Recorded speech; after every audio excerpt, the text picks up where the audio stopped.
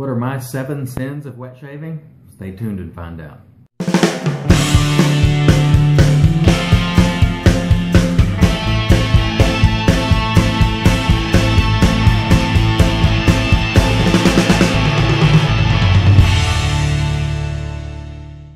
Alright folks, so we're back with another video, and this is a special video because I was challenged by Chantilly, who's a female type wet shaver, and I'm very happy to see some more women making shaving videos. That's just great. Anyway, she challenged me to the 7 sins of shaving thing. I'm going to look towards my laptop periodically so I'll get all these questions right, and so let's just get to it. Number 1.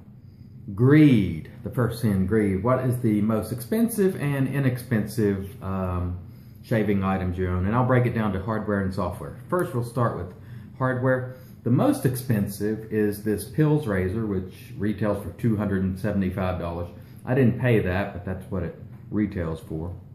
And my most inexpensive razor, the Magret MR5, which I really like, 25 bucks.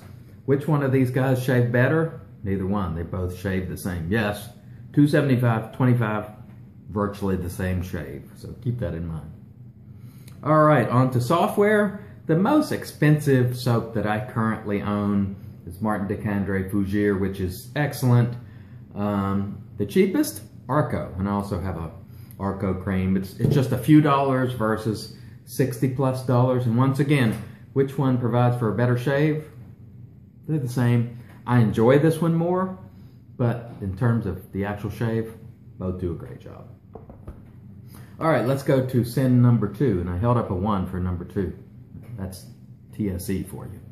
Number 2, wrath. What product do you love and hate? Now, the way Chantilly put this, I think she said love to hate. So for that, I'm gonna select Mystic Water soaps, and in particular, Irish Traveler. I really like the scent of this soap, but it can be a pain in the you-know-what to lather. So to me, this is a love-hate product. Sometimes I nail it, sometimes I don't. And you know me, I don't feel like going to a lot of effort to do special things to lather soap because there's too many soaps you can lather easily. But anyway, I love to hate this soap, but I still keep it. Mystic Water Irish Traveler. Number 3, gluttony, the most delicious products that you have. Well, let's start with Don Marco by Razor Rock. It's such a tremendous orange scent. I love it. It smells delicious to me. It's still one of my favorite soaps. Phoenix Artisan Accoutrements, I guess, or whatever. I don't know how you say it. This stuff just smells good. I mean, literally, you want to take a spoon and eat it.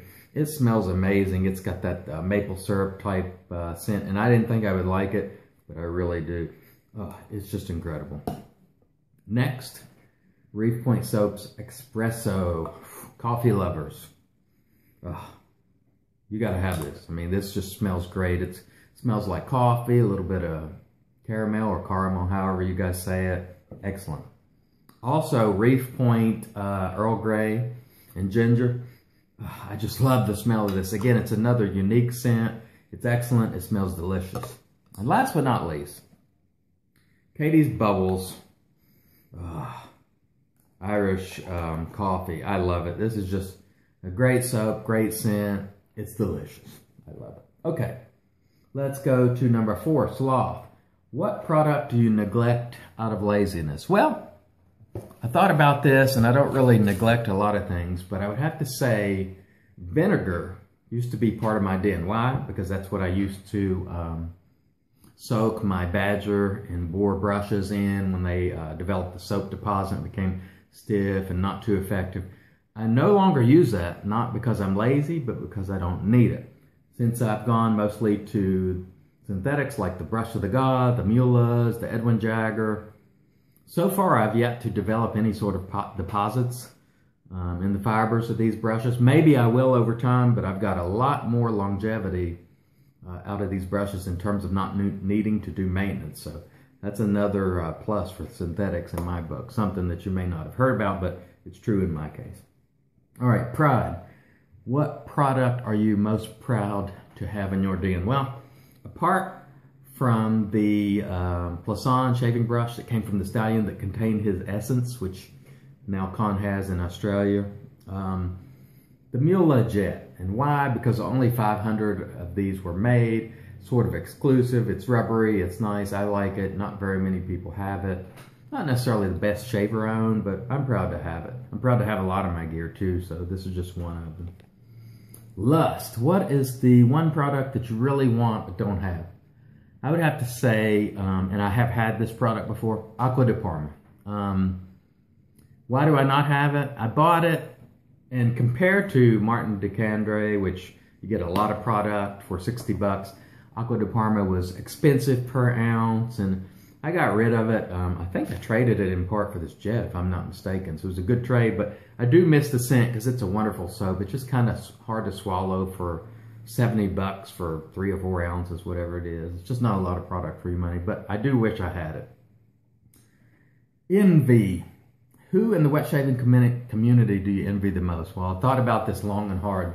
There were a lot of people I could have chosen, but one came to mind. Valerie Horonsky. Why? Because Val not only has DE razors, single edge razors, straight razors, he's got an awesome collection of knives. This guy probably has all sorts of custom Chris Reeves knives, and so I'm throwing that in the den as well. Sharp objects, razors. If I get the knives too, I'm going with Valerie Horonsky Drago, as we call him. So there are my 7 sins of shaving. Leroy Jenkins is down here wanting to get on the camera. Stand by. All right, so we've got Leroy Jenkins here, has joined us. Sorry for bumping the camera. And who am I going to challenge? And I apologize if any of these are repeats. Jammin' G.I. James, challenging you. Valdi, who I love your videos, Valdi, challenging you. Con from Shave the Man, challenging you.